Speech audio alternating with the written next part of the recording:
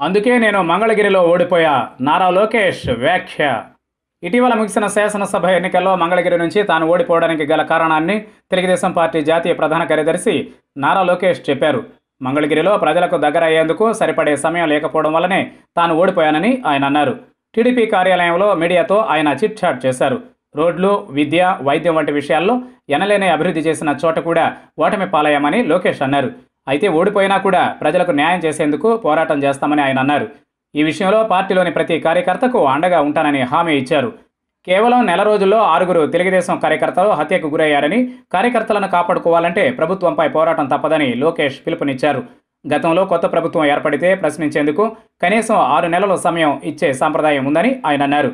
అయితే ప్రస్తుత ప్రభుత్వ పొరపాట్లు, ప్రజల ఇబ్బందులు చూస్తే అంత సమయం సరికాదని అనిపిస్తోందని అన్నారు.